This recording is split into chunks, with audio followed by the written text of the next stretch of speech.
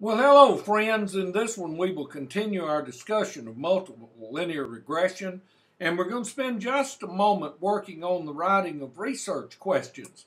A lot of this will sound familiar to you. We remind you that quantitative studies usually have at least two initial questions. The first question is a descriptive question in which you collect the descriptive information about your topics. We would be talking things there about like mean, standard deviation, and the number of data points. And then you have a methodology question. The methodology question is specific to the type of methodology that you will use. And in this one, of course, we will use a methodology that would reflect a multiple linear regression.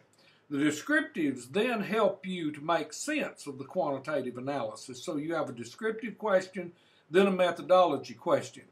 Descriptive questions you get first, and here's an example. What are the percentages of disciplinary placements, African American, Hispanic, white, economically disadvantaged, limited English proficiency, at risk, and special education students in the Texas independent school districts in 2011? Now, you may recognize this question. This question is exactly identical to the descriptive question that we use for factor analysis.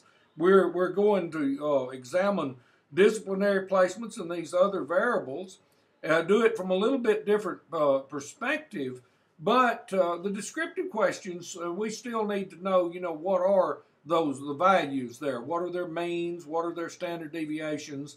And how many of them are there for each data point?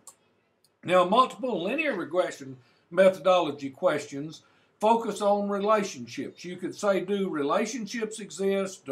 Do associations exist? I use between or among because we have several variables, but this is a little different than the question we used for factor analysis. Look at it. Do relationships exist between or among the percentages of disciplinary placements and the percentages of? And we list these.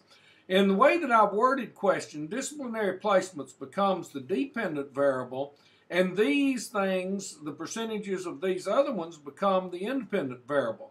It's a pretty clever way to write the question. When I read it, it says to me that this is a multiple linear regression methodology question. And of course, multiple linear regression, again, is about relationships because it is basically founded in correlational analysis.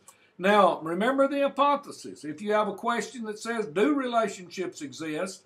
The null hypothesis is no relationships exist, worded exactly like the research question except written as a statement.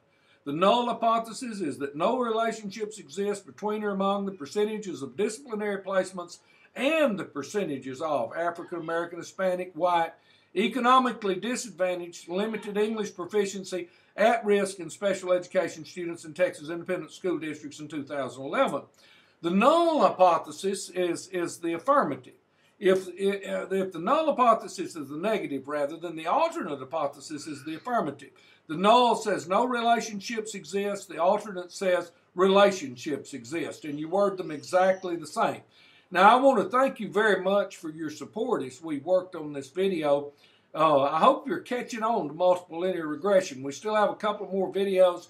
We will be building one and using SPSS, and then we'll have a video to interpret the results. May the odds be ever in your favor. And if you don't like that, then live long and prosper. This is the dog wishing you a blessed day.